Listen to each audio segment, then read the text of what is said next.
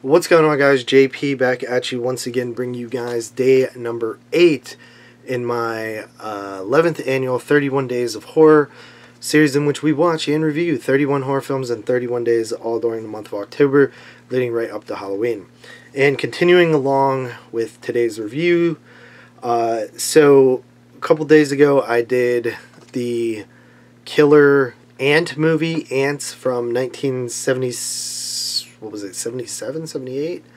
And today I'm actually going to review another killer animal film. This one also from Kino Lorber.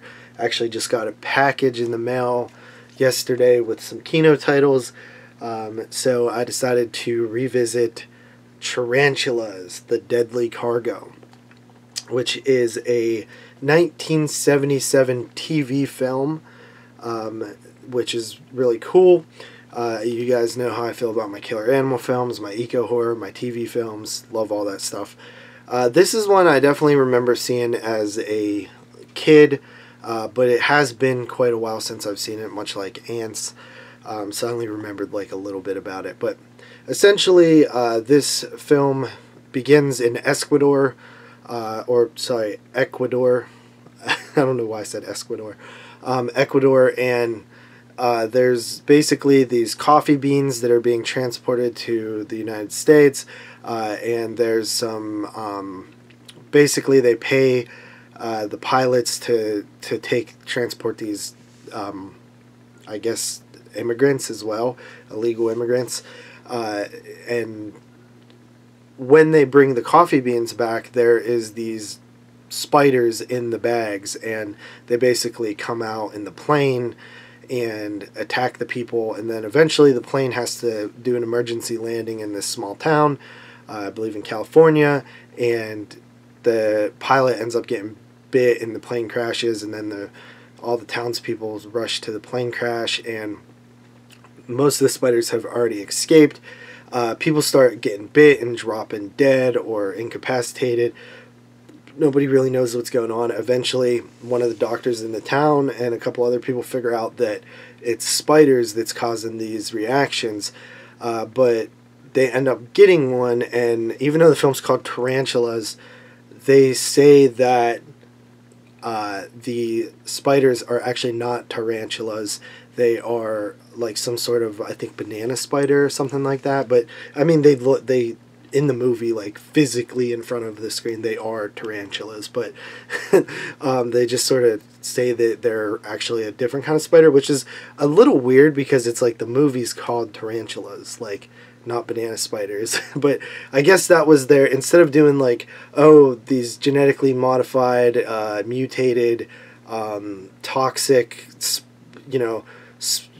spiders that got, influenced by some kind of nuclear radiation or something, that old storyline, I guess they probably didn't want to, maybe they didn't think of that yet, or they didn't want to do that one. But that's typically what you get. Like even the Ants film, there was, I think, something to do with like toxic waste that made the ants, more aggressive or whatever and mutate. I guess they didn't want to do that, so they just said it's not tarantulas, because tarantulas aren't venomous. So that's sort of like why tarantulas aren't really the best at like killing people in horror movies alone. You need to like add something to it that would give them deadly toxins or something. But I guess just making it a different spider altogether, but then calling it tarantulas is kind of silly. But that's beside the point. The movie, so Tom Atkins is in this film, which is really awesome. I completely didn't realize that. And then also there's Claude Atkins, Deborah Winters, Pat Hingle, Howard Hessman, Stuart Hagman. I don't know some of these people, but their names sound familiar. So also in the film is it's very like Jaws, like, where the mayor doesn't want to close the beaches because it'll ruin the town. So how they like basically do the same thing in this film is the town is literally known for their oranges. Like their whole like livelihood relies on the orange production, and basically the spiders are attracted to insects, which will be attracted to the fruit. So they believe all the spiders are going to head towards the orange factory, which is kind of silly when you think about it. And the mayor doesn't want to shut down the orange factory because it's the town's livelihood and stuff. And it's just like classic how there's always like some sort of resistance to the eco horror. But yeah, I mean, the thing I love about this movie is like there's so many scenes where people don't know that there's a spider around, but the audience does, and like it'll crawl closer to someone, like, you know, their foot's just like on the ground and the spider's there, and you know, you're thinking that it's gonna bite the person, and it's like, you know, you're waiting for that moment. And yeah, I always like that about the movie.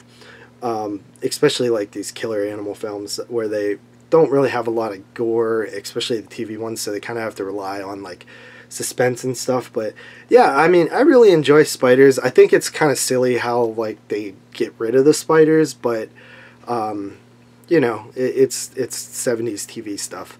But yeah, I give it a 7 out of 10. I think it's pretty good. Definitely worth checking out if you've never seen it. Glad to see Kino releasing these like TV movies. It's really cool. So yeah, there's one more that I got from them.